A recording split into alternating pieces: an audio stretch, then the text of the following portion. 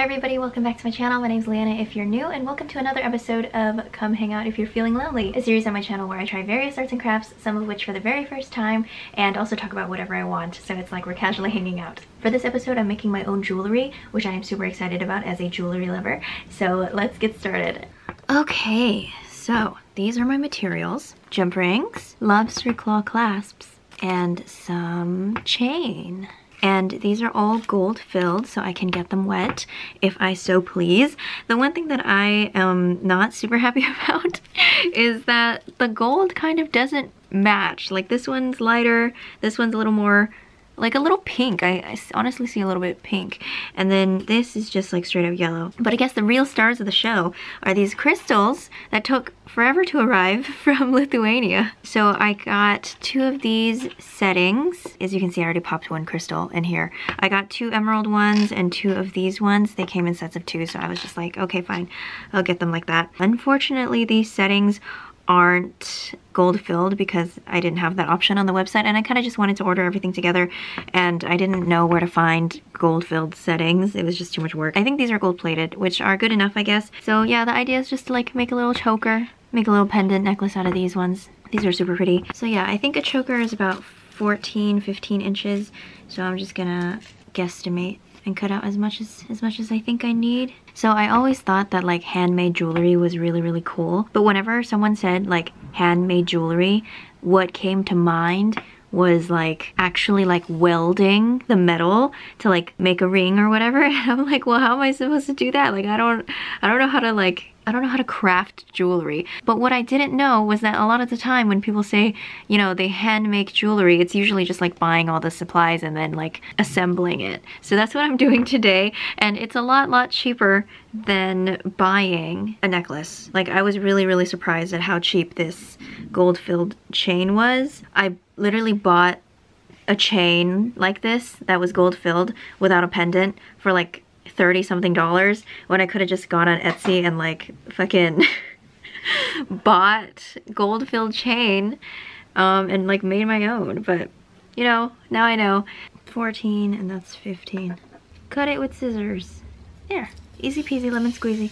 There you go. So since I brought up jewelry shopping, I wanted to touch on shopping addiction real quick, because I remember the first episode of this series I talked about my shopping addiction and how I was really struggling with compulsively shopping, and that was around like January or February. I don't really remember when I posted that video, but honestly, like as of late, like just a little update, like my shopping has been really under control. Like I feel like my shopping addiction is just like really bad around Black Friday.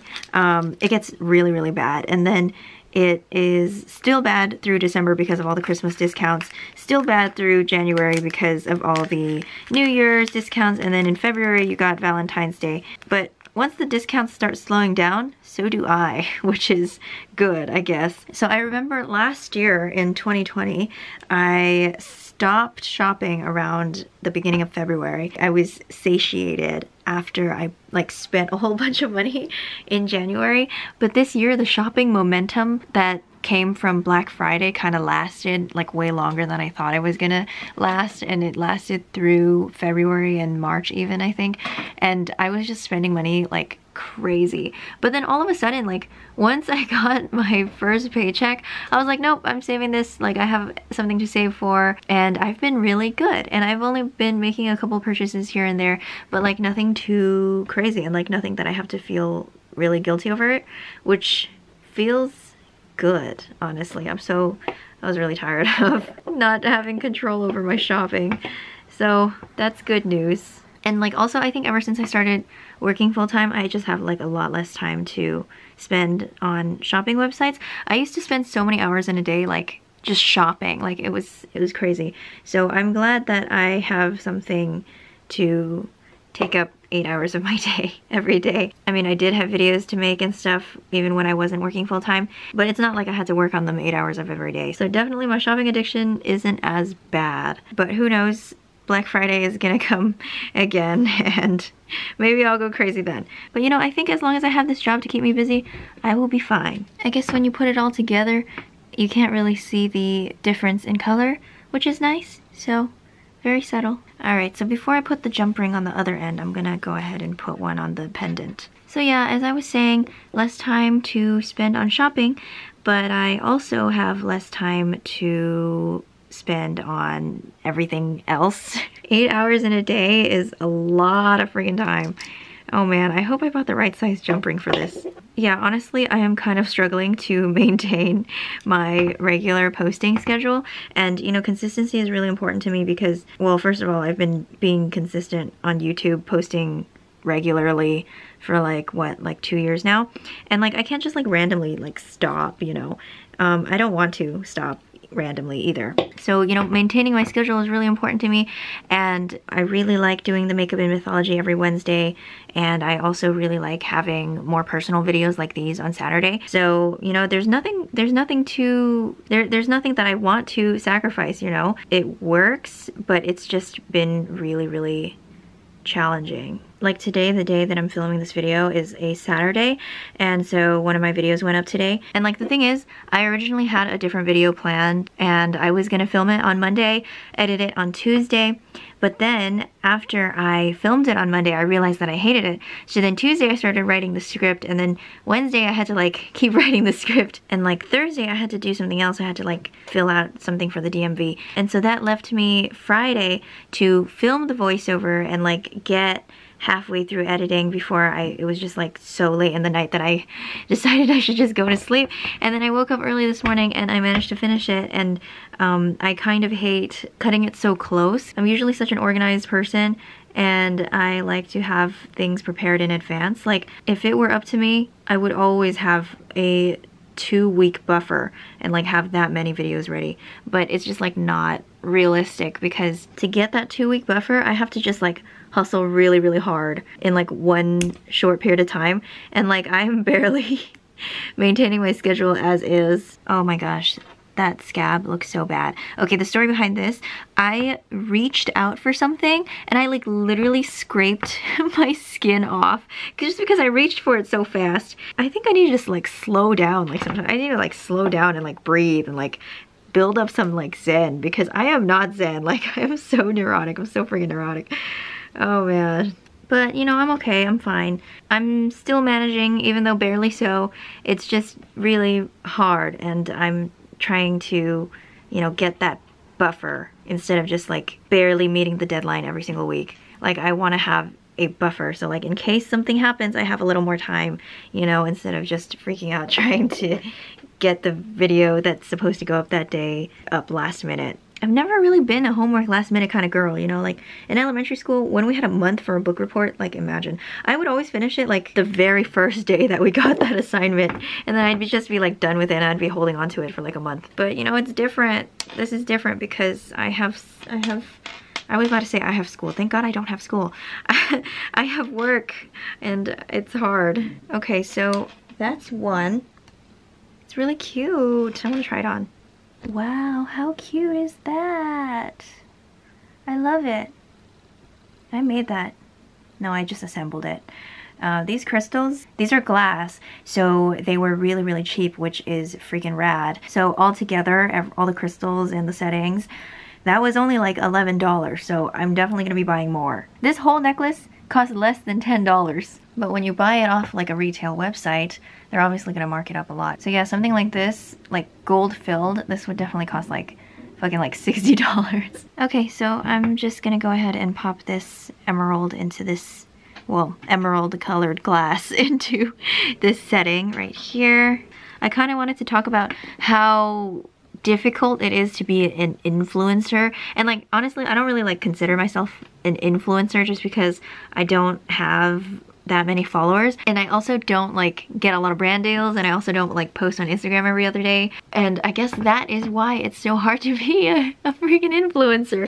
I mean, I'm just a girl who likes making YouTube videos, and you know, I don't do a lot. Like influencing isn't really just like posting, it's like aggressively promoting yourself and like, you know, taking on these brand deals, and like every single moment, every single day you're like thinking about it, and like it's just so much freaking work. Oh my gosh. I just want to post YouTube videos and I want to, you know, engage with my audience in the comments section, but I'm not trying to like make TikToks or like make Instagram reels or like fucking like post on a consistent schedule on Instagram. Like a consistent schedule on YouTube is different, but like you want me to post pictures of myself like at least 2 times a week and they have to be like perfect images. Like I'm so like, what, who is gonna take my pictures? Like oh, I did it. Oh gosh.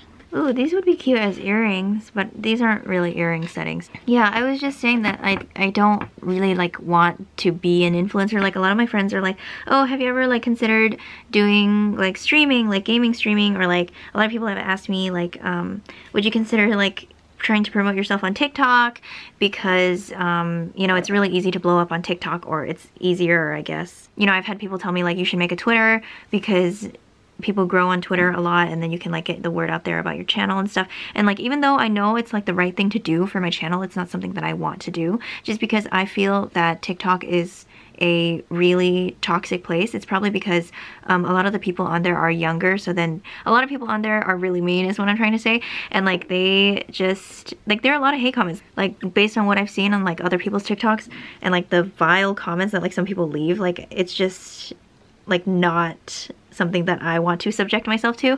You know, there are hate comments on YouTube too, but like generally people are pretty nice on YouTube in my experience. And then on Instagram, I don't have a lot of followers, and like most of the people who follow me like know me in real life, or like people who actually enjoy my videos. So like I don't really get a lot of hate there. Like I don't get any hate on Instagram actually. But on TikTok, it's like, oh my god, you know, like people will like say anything and everything to you, and I don't want to deal with that, you know. Like even though I could probably train myself to like have a thicker skin and like not care about like the rude comments that people are saying, because like, you know, I'll be like making that bag or like trying to like promote myself or whatever, like doing my thing. But like, oh god, like I just feel like if that comes at the price of like my mental health and like my well-being, I just don't think that it's worth it. And then also like Twitter is such a super toxic place. I'm just not here for Twitter. I'm not here for Twitter. I'm not here for TikTok. And it sucks because those apps are the places that you want to be if you want to like get big and stuff.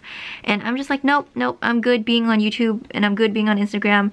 And I know that that hurts me. Not a lot of people will like know about my channel and stuff, but I just don't think that it's worth it, you know. And I don't like, gosh, like it's so hard to make a TikTok too. Like it's really time consuming. And then like I can't even dance, and like what am I gonna like make a TikTok of? Like I don't know. Like maybe I might change my mind and like actually make TikTok videos or like Instagram reels or whatever, but like it just doesn't appeal to me. And that's just it. I really feel like it's supposed to, because I am trying to, you know, make money off social media and like do this as a job, and like I'm not even like willing to do like the bare minimum I guess, which is like having a Twitter and like a TikTok and stuff. But my mental health is more important to me than, you know, growing really fast. And like if people like my YouTube videos, then they like my YouTube videos. But I don't want to make a TikTok. I think I already rambled on enough.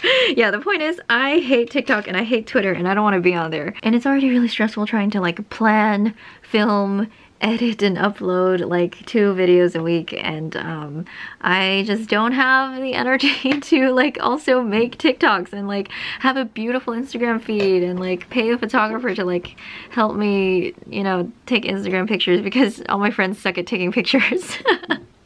I love my friends, but they suck at taking pictures. So, you know, I'm at a loss.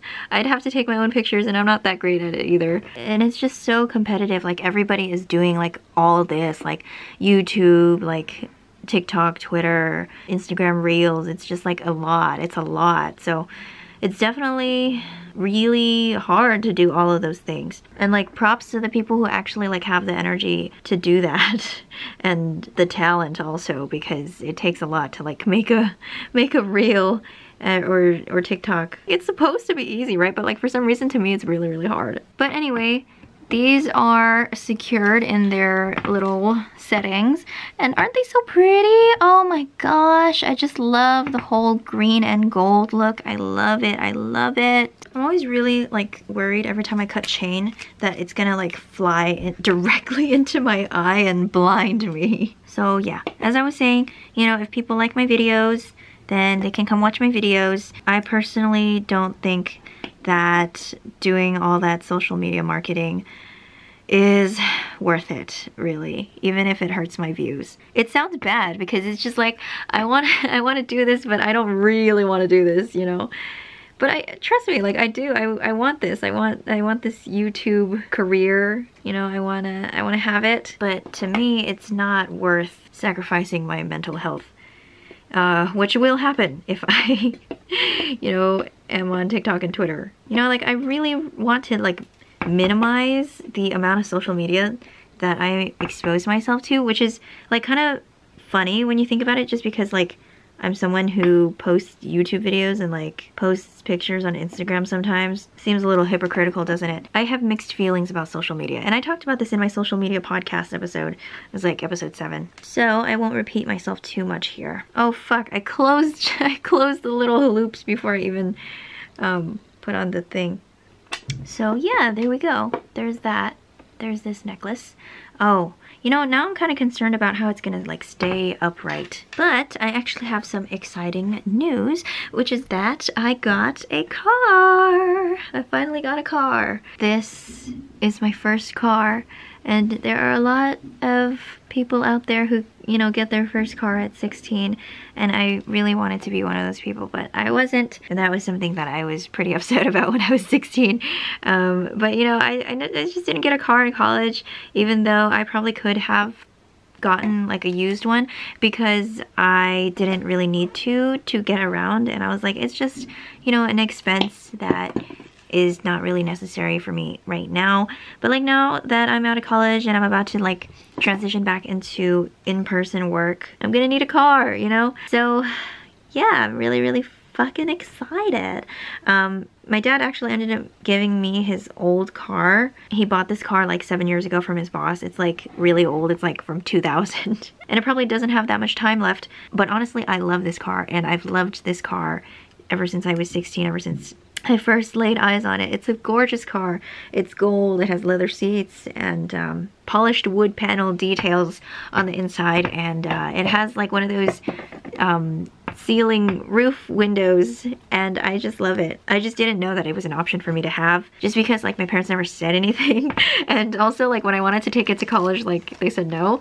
So I thought that it was out of the question for me to have that car. But you know, he was like, why don't you just take this car, because it'll be easier than just like buying a new one from like a stranger, or like not a new one, but like buying a used one from a stranger, and you don't even know if it's gonna be like safe or legit or anything. So I was like kind of surprised, and I'm really excited about it. I am a little tiny bit disappointed in that I now won't get to know how to buy a used car from a stranger, but you know, I am probably going to find that out one day. Or maybe hopefully my next car will be a new one. But honestly, like I've never really been a car girl. I mean, I just love this car, even though it's, yeah, it's just really fucking old, but I couldn't be happier. Oh no. So that didn't exactly turn out the way I wanted it to. Maybe I think I have to make it tighter. I think I have to cut some length, but that's cute, isn't it? You know, it's really got to be flush or snug against the neck. Otherwise, it'll just be droopy like this, which is not that great of a look. So yeah, I got a car, and you know, now I think that because I have the car, living at home with my parents will be a lot more tolerable, because now I kind of have like my own room. You know, like I've never had my own room growing up, so now I finally have like a space to like go whenever I just want to be by myself, which I didn't have before. So I am really excited. And in the past couple of weeks, I've just kind of been like going in there and like cleaning up, vacuuming. Like I'm so freaking excited to like make this car my own. I went out there the other day to like check the odometer reading for the title transfer, and I was just like sitting there in the driver's seat for like unnecessarily long, to the point where like my dad came out and he was like, did you find the odometer reading? Are you fine? Are you okay? And I was like, yeah, I'm just sitting here for fun, because you know, I'm just really fucking excited to like finally have my own car. I'm getting a trainer, you guys. I'm finally getting a trainer, and I can't wait to get whipped into fucking shape, because I feel like I have not been taking care of myself physically lately because I haven't worked out in like a really long time just because I've been so stressed and like busy with like school and YouTube. Or not school, what the hell? No! I have been really busy with like work and YouTube, so I haven't really had time to like work out, and like that's not really like me because usually I make time to work out and like working out is a priority, but I guess I've just been like telling myself like, oh, I'm gonna get back to the gym soon anyway, so like it'll be fine if I just stop working out because I'm about to work out really, really hard sometime soon, which I think that logic is flawed somewhere. Alright, so I did it. It is so stinking cute, except if I change the tension of my neck, like if I'm like, that tends to like move around a little bit. Oh, that looks creepy. But yeah, if I like adjust it in a certain way so that it's sitting a certain way, I think it should be fine. It is a choker, like it feels like I'm slightly being choked just a little bit, but I think that's super pretty. And now I'm just gonna make, you know, 2 more necklaces. I think I might buy more of these little crystals and make some more. The chain is so sparkly too. Okay, so I just had the idea to like make one of those lariat chains. It's like a regular necklace and then it has like a long chain coming down, and this could be the centerpiece of it. All right, okay, I think I can do this. Okay, cool. So out of everything, the chain was the most expensive.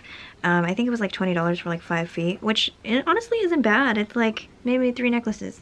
Ooh, one thing that I'm really, really excited about is the Friends reunion that is happening on HBO. I'm so flipping excited, like, I don't know. Maybe I shouldn't like have high expectations. I don't know, because I don't know what it's gonna be like. But, you know, I'm curious to see what they came up with. And, you know, Friends is my favorite show, so I'm just excited. I remember as a teen, I would always like make my own jewelry, except it would look a lot uglier than this. I distinctly remember using solder wire just because we didn't have any like craft wire. So I like used solder wire to like wrap beads and stuff. Of course I didn't wear any of it, but you know, it was still fun to do. I used to really like arts and crafts as a kid, so this kind of feels like returning to my roots. I really hate these open jump rings because they're just not secure, but like how else am I supposed to do it? Like, is there gold soldering wire? Like I don't know. Like, do you weld them together? You don't weld something this small, right? I don't know. I should know, I'm an engineer. Oh my gosh. Okay, so I got the lariat necklace now. It is boob floss. I feel like this as a set is really nice. Like I could wear like a low cut dress. I can't believe I made this, you know, for cheap or relatively cheap. Anyway, definitely doesn't work with this top, but it's okay. It's not really intended to. Okay, so I just have this little one left over. I'm probably just gonna keep it for something else. Maybe make somebody a necklace when I get more gold chain. But yeah, that is pretty much all. Let's look at them in the sunlight. Yeah, it was unintentional, but this actually works as a set. So I'm pretty happy about that. Okay, so that is all for today's jewelry making video. Thank you so much for watching. I hope you enjoyed it, and I will see you in the next one. Bye!